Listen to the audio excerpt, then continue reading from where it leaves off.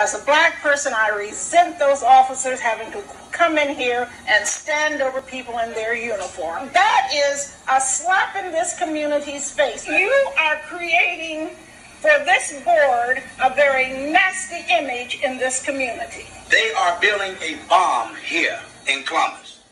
That's my former client, Jerry Doyle, a First Amendment protester, and he also produced a publication called On the Columbus Plantation. I always won for him on the criminal side and good results on the civil side. But the bigger issue here, and we're going to see it replicated 15 years later now in New Hampshire, is just an unlawful oppression toward the First Amendment.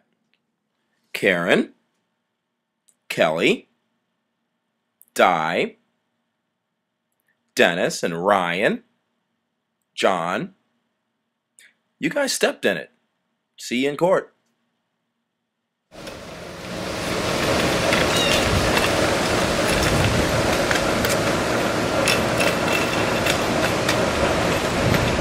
Okay, let me understand this, officer. I want to get it clear, okay? Are there other media inside? Now, the thing that you need to be clear about is that you're not going inside. I asked you a simple question, officer. I'm not being rude or loud. I asked you a simple question. Are there media inside? I see there is media inside. Now, I'm being denied the right to go inside. Did they read the opinion yesterday from Attorney William Chapman that was in the paper? Okay. Just make sure people can get in and out. Oh, people can get in and out. I'm not blocking anybody here, officer. Very good. I'm going to ask you once again, for about the third time, are other media inside? Yes, it's a yes or no question, officer. Fisher, correct. Yeah. Officer? It's very unfortunate if the plaintiff decides to use this in some kind of put it up on blogs or whatever. But, that's when you live in a free... I don't need to hear from you, sir. You live in a free society, and that means that you have to put up with some nonsense. All right, look it. I didn't care for his temperament in addressing me, and other people have agreed with me, including, the Judicial Reviewing Board. But that's not really the issue. I couldn't care less what he thinks about me, and he couldn't care less what I think about him. The law is the law, and I'm going to show it to you right here.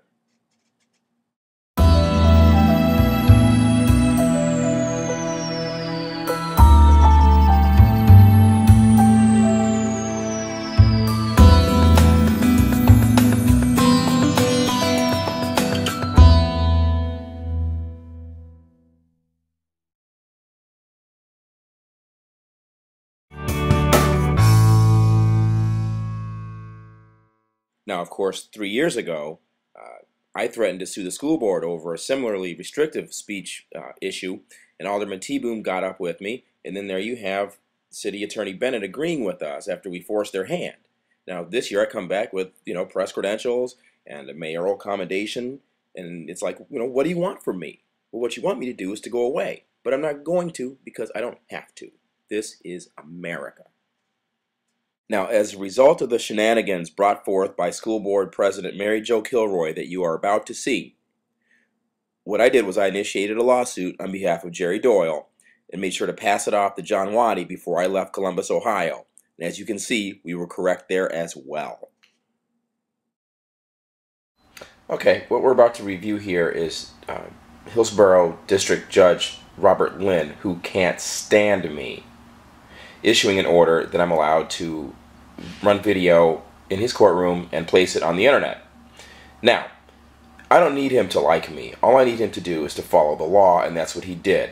So I suspect that if this case reaches him now with regard to the GOP threatening to arrest me at public events where the public is invited, I think he will look at the facts and also look at the fact that Kelly Ayotte has treated me as a journalist on prior occasion when providing me with the Franconia shooting incident media materials. I think he will look at all of that in a larger context and see that I was not creating a disturbance or causing a riot or inciting to riot or anything of that nature, and he will rule accordingly. And if he doesn't, then, I'm left to say that, New Hampshire is a crying joke when it comes to the First Amendment. So either way, I win. Let's take a look at the vintage footage here from KingCast.net. We've got some from the 2006, and we've got some from 1999 when Mary Jo Kilroy used to threaten us at the school board.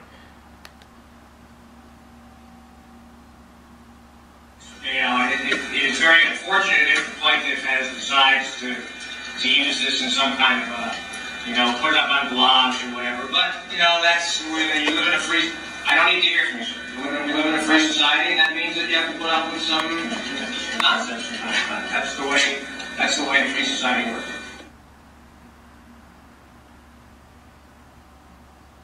When they don't want to listen to the people, they ignore the people. Turn off the microphone, shut down meetings. Members of the audience, I caution you, do not interrupt this meeting with shouting or outbursts.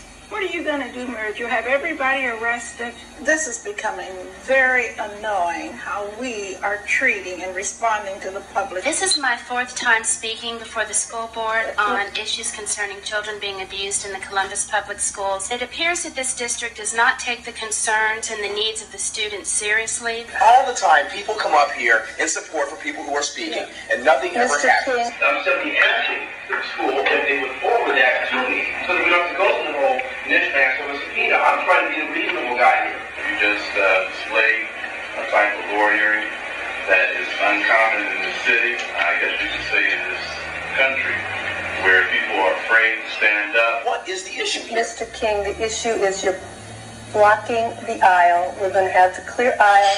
The issue is, maybe this is going to be the new policy, one to run an orderly, respectful, and civil meeting, Mrs. Hurd. If you look around, you'll see that our children are being denied a quality education, and they're being abused. And when parents complain, they're lied on and punished by corrupt administration. As a black person, I resent those officers having to come in here and stand over people in their uniform. That is a slap in this community's face. You are creating for this board a very nasty image in this community. They are building a bomb here in Columbus. I mean, because you obviously just feel that this is a joke. Parents come down here, they complain all the time, and you do nothing. So why don't you address something? And you see how that dovetails with the fact that in Nashua, a couple of years ago, Attorney Bennett was compelled to agree with me and Alderman T-Boom when we argued that there was unconstitutionally restrictive speech policies at the school board that were brought in by that idiot, what was her name? Julia Earle from Texas. In any event, I was right then and I'm right now. So I just can't wait for the litigation. It's going to be a blast. Okay, so now we're going to watch a little vintage KingCast footage from 1999. Another First Amendment criminal defense case for Jerry Doyle. Prevailed on that case in a 4-day trial. And at the end of the trial, you'll see Michael Israel there. Another First Amendment criminal defense case for him that I won. And we went on and sued the police department. They were a little bit upset that he said they were racist. So they kind of gave him a little beat down in the holding room after they pulled him over for no reason in front of his mother's Civic Award-winning garden. We went on there. The Ohio Court of Claims found that those officers had made Mr. Israel a victim of violent crime. I believe that was the first time anyone had ever done that in Ohio. So, yeah, I know a little bit about the First Amendment and its reaches.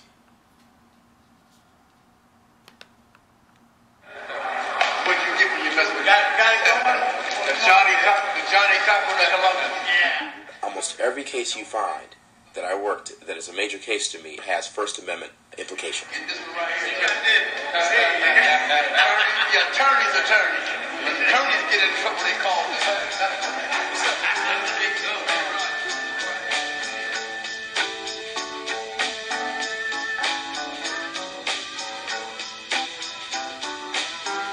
Where do I start with Jerry Doyle?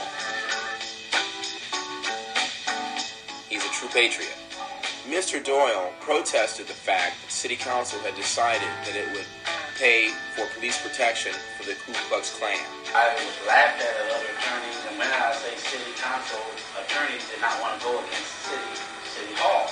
The defendant asked Mr. Doyle to leave, and Mr. Doyle said, "No, I'm not leaving." We won the criminal trial after 4 days.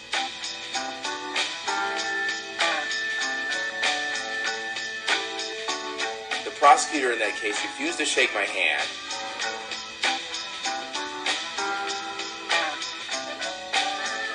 Michael Israel, we became great friends. I see the young man vigorously trying to stand up for truth, justice, and the so-called American way. we were on the cutting edge of First Amendment law there as well.